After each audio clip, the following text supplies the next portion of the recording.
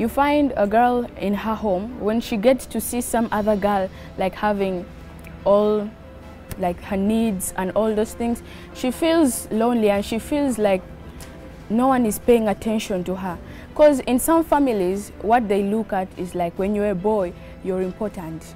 And as a girl, the work you do, you just like housework, all those things. They don't go deep to see what you really are, that you might be even better than your brothers. They just see you to be nothing, which is really affecting our thinking.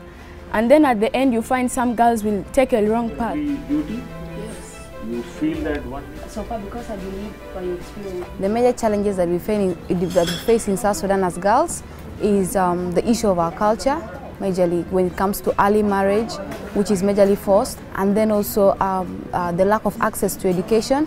Some girls outside there don't have the chance to come to school. And then also the issue of ignorance about the girl child.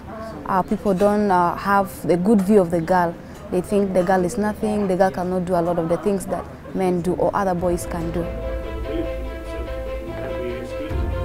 Yeah, you have an ambition. First, you have to be a member of parliament. My message to the girls was to consider themselves as equal to anybody else, to never doubt their abilities, never doubt their capabilities, to compete as hard as they possibly can, and to work towards achieving their dreams and aspirations.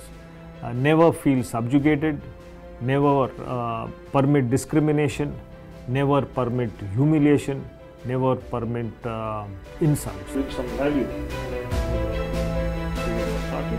It has been a very wonderful day meeting the Force Commander. He is a very inspiring individual. He told me that even as a girl, I can even become the Force Commander.